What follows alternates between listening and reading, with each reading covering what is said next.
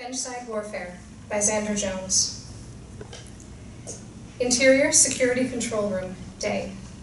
A security guard sits in front of a bank of 3 security camera screens with several different views to monitor. Camera pushes in. On the desk in front sits a 2-way radio and a steaming cup of hot coffee resting on top of a newspaper. The newspaper shows the photo of a Middle Eastern man being arrested.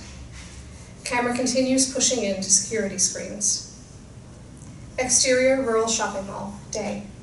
Security camera view of the mall. It's a quiet day in the small town mall with just a few other shoppers hanging around. There's a playground on the other side. Some parents supervise their younger children. A few are left to play by themselves. Interior charity store, day. Toby, 8, walks between the aisles of secondhand clothing until he arrives at the toy shelves.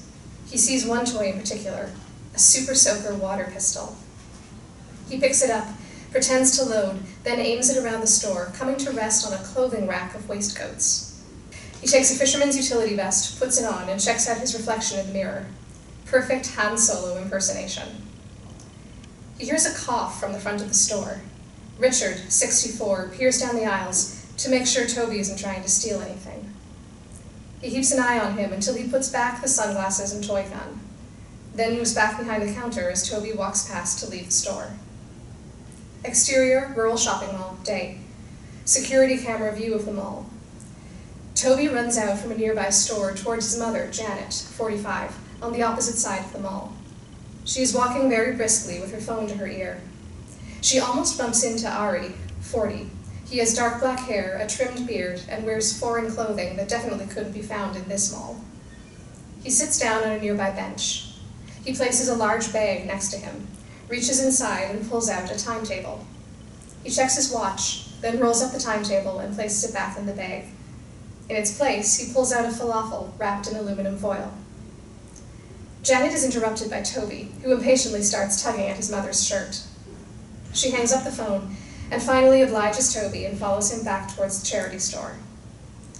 Interior charity store, day. Richard glances up from his book as they walk past the counter. Toby directs his mother towards the toys section. Richard returns back to his book, something to do with spies and government espionage, until he's distracted by a terse voice coming from Janet. She is ushering Toby away from the Super Soaker water pistol. Toby isn't getting his way and begins to throw a tantrum, so she leaves him and walks out of the store. She smiles politely at Richard on the way past. Exterior rural shopping mall, day. Security camera view. Janet walks off into the news agency next door.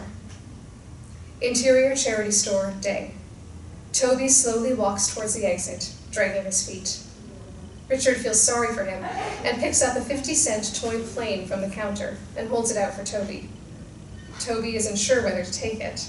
Richard insists, passing it down to him. Toby shyly thanks him and leaves the store. Exterior rural shopping mall, day. Security camera view. Toby exits the store, moving the plane about in the air. He makes his way down the footpath past Ari, who is still seated on the nearby bench, finishing his falafel. In the background, Ben and Matthias, both in their early 30s, walk past, following closely behind 2 women. Ben is pushing a pram, while Matthias has his gaze fixed on the bench seat where Ari is sitting. The 2 women, who are the partners of Ben and Matthias, call back to them to make sure they've seen them entering the adjacent clothing store. Ben and Matthias wave them off and pull up a seat facing vaguely in the direction of Toby and Ari while they wait. Matthias places the newspaper he is holding in the top carrying compartment of the pram. Ben shakes a rattle to keep his young daughter entertained. Toby is already growing bored with his new toy.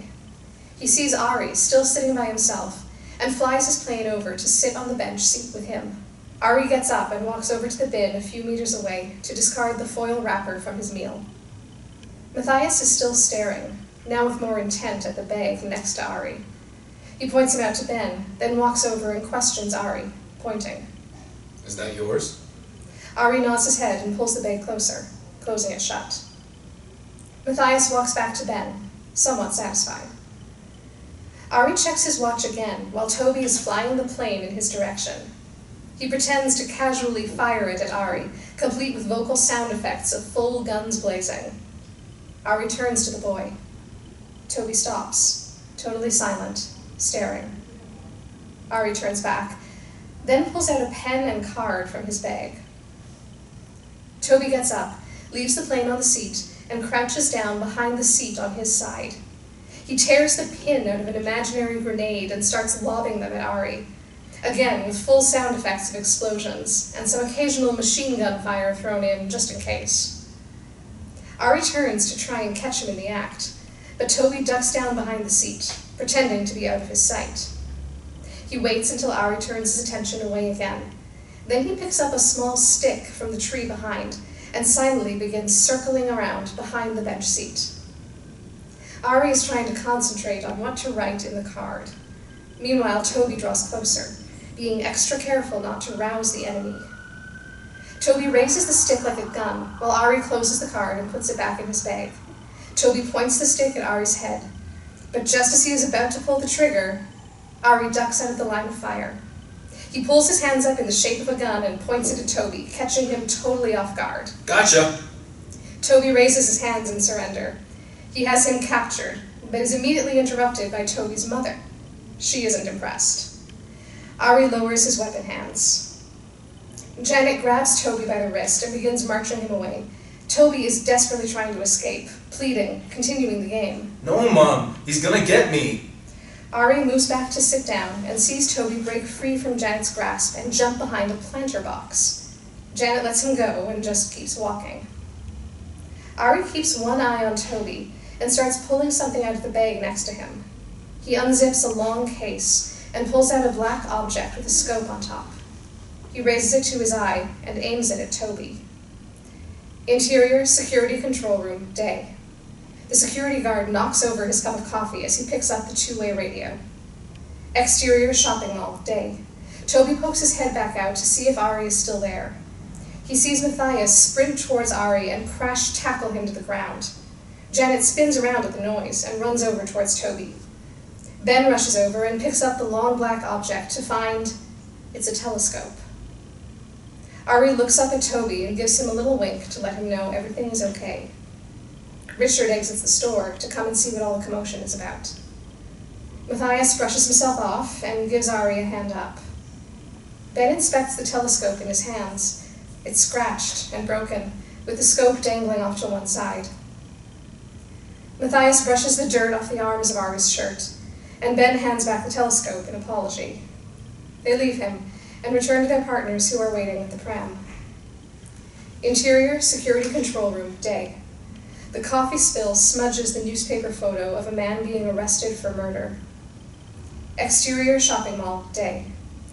Matthias pulls out the newspaper from the pram and throws it to the rubbish as they walk off.